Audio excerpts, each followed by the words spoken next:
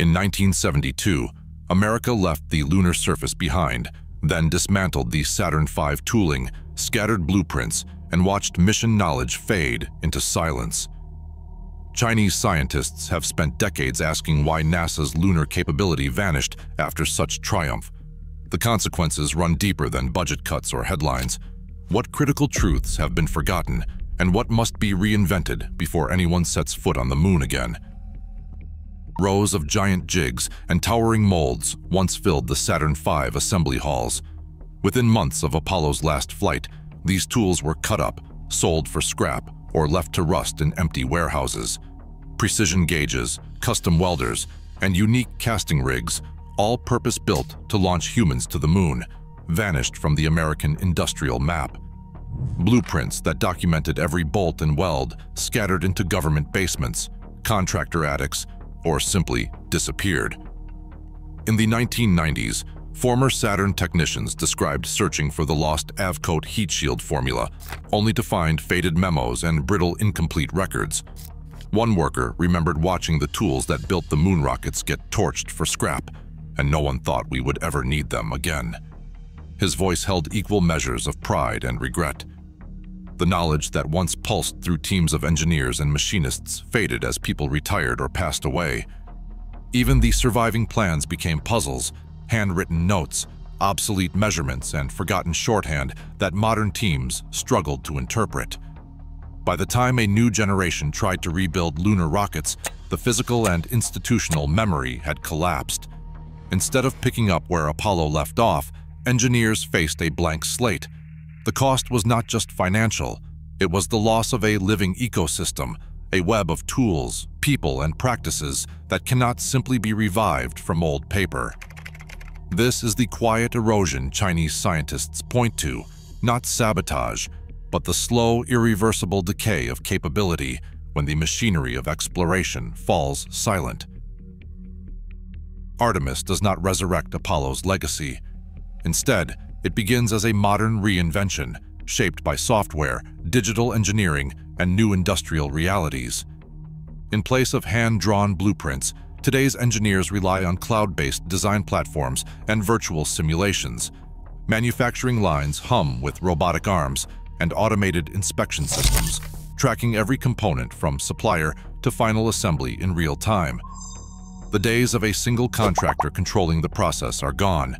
Artemis draws from a scattered network of new suppliers, each certified under updated safety and quality standards that did not exist in the 1970s. Flight systems that once depended on analog dials and hardwired logic now run on millions of lines of code.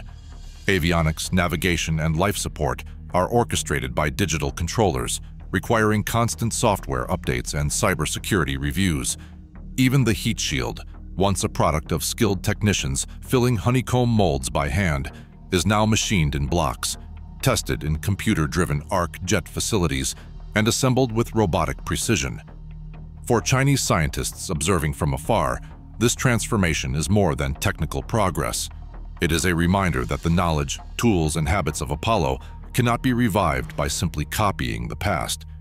Each discipline, materials, propulsion, and guidance must be requalified under modern rules, with new failure modes and new uncertainties. Artemis is not a continuation, but a systemic rebuild, where legacy assumptions no longer hold, and every solution must be rediscovered, revalidated, and recertified for a new era of lunar exploration. Artemis I's return to Earth delivered a shock that rippled through every layer of the program. More than 100 sites across Orion's heat shield showed charred, flaked, or missing material. These were unexpected scars on a surface built to withstand the violence of re-entry. Engineers traced the anomaly to a hidden weakness. The Avcoat ablator, long thought to be a solved technology, behaved unpredictably under Artemis's skip-return profile. Gas generated by ablation could not escape through low permeability regions in the modern block-assembled shield. Instead, pressure built up beneath the char layer until it fractured, and it ejected chunks of material. Apollo's honeycomb-filled Avcoat, with its inherent voids, had vented gas more safely. The new manufacturing process traded permeability for uniformity, exposing a flaw no ground test had caught. Arc jet facilities, replicated the skip-return profile, confirming the same pattern of char loss seen in flight. One cast materials engineer reviewing the data put it plainly: legacy recipes degrade. Surprise is not failure. Delays mean responsible relearning. Every inspection, every failed ArcJet run forced the Artemis team to rewrite their assumptions. The heat shield, once considered routine, was now a frontline challenge, demanding redesign and new qualification before astronauts could fly. Schedules slipped, but the alternative was unthinkable.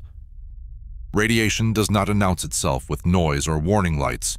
In deep space, every lunar mission must reckon with a silent, invisible threat: charged particles from the sun and beyond. The sun's activity rises and falls on an 11-year cycle, shifting the odds for every crew. During solar minimum, galactic cosmic rays reach their peak, delivering a steady dose of 1.5 to 2 millisieverts per day, 10 times higher than on Earth's surface. At solar maximum, the background eases, but the risk of sudden solar particle events spikes. A single storm can unleash enough radiation in hours to endanger a crew, overwhelming any unprepared shield. Shielding is not a simple fix. Polyethylene, prized for its hydrogen content, can cut solar particle doses by up to 90% with 5 to 10 grams per square centimeter, but every extra layer adds mass that rockets cannot easily spare. European and Chinese labs have confirmed the trade-off. Moderate shielding blocks the worst solar storms, but cannot fully blunt cosmic rays. International dosimeters on Chang'e landers, ESA's Matryoshka, and NASA's Crater report nearly identical readings, all pointing to the same dilemma. Engineers must choose between safety and feasibility, knowing that imperfect protection is the only practical path. The radiation problem is not a relic of the past. It is a daily calculation, shaping every timeline and design for the next journey outward. Under the electron microscope, grains of lunar regolith returned by Chang'e V reveal a landscape of jagged edges, splintered glass, and metallic flecks no larger than a red blood cell. Chinese surface analysis shows these particles are not just sharp, they are chemically active, laced with nanophase iron forged by billions of years of micrometeoroid impacts. In laboratory adhesion tests, dust clings to suit fabrics with a tenacity that water and air cannot wash away. Electrostatic charging under sunlight causes fine grains to leap and stick to every exposed surface, invading helmet seals, scratching visors, and wearing down moving joints. Suit material samples from Chang'e V trials display micro-tearing after only hours of simulated exposure. Toxicology assays on rodent and human lung cells, published by Chinese research groups, reveal that these grains provoke intense oxidative stress and DNA damage, far exceeding the effects of terrestrial dust. As Li Chunlai, deputy chief designer of Chang'e V, notes, each sample is a test of survival for future explorers. Its structure, chemistry, and reactivity must be understood before any return. Dust is not a relic of past missions.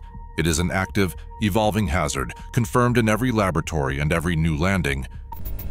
Gravity on the moon is not uniform.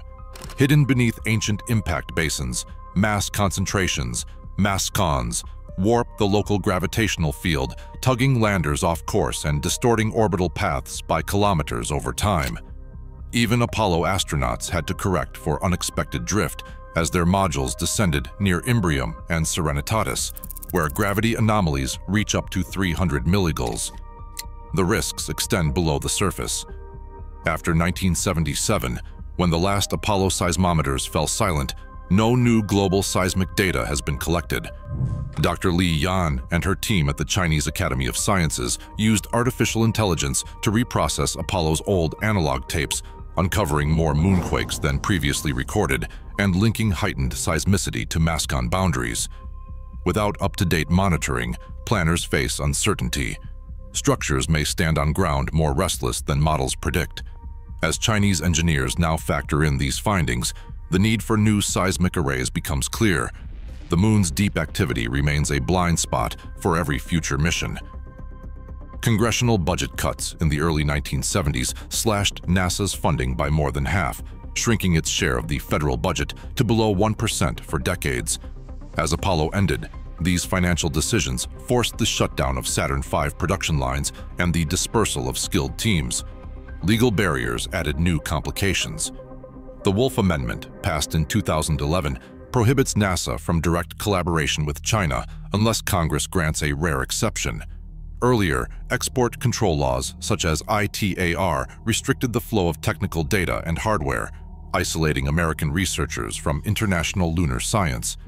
Chinese analysts trace a direct line from these policies to the slow erosion of United States lunar capability and to the fractured landscape that Artemis must now navigate. Inside Chinese research centers like NSSC and CAST, teams chart mission timelines and overlay data from Chang'e 4 observations on the far side with international findings. Scientists compare Artemis delays with their own technical hurdles, sharing dust adhesion results and seismic reanalyses in open literature. These labs do not speculate about hidden motives. Instead, they treat NASA's challenges as a shared problem, one visible in the data and discussed across the global scientific community. Every year, the technical gap widens. Restoring lunar capability means reinventing, not repeating Apollo. As Artemis faces new hazards and unknowns, the real test is humility before complexity. The moon waits for those who respect its dangers. Share your thoughts below on what it will take to return.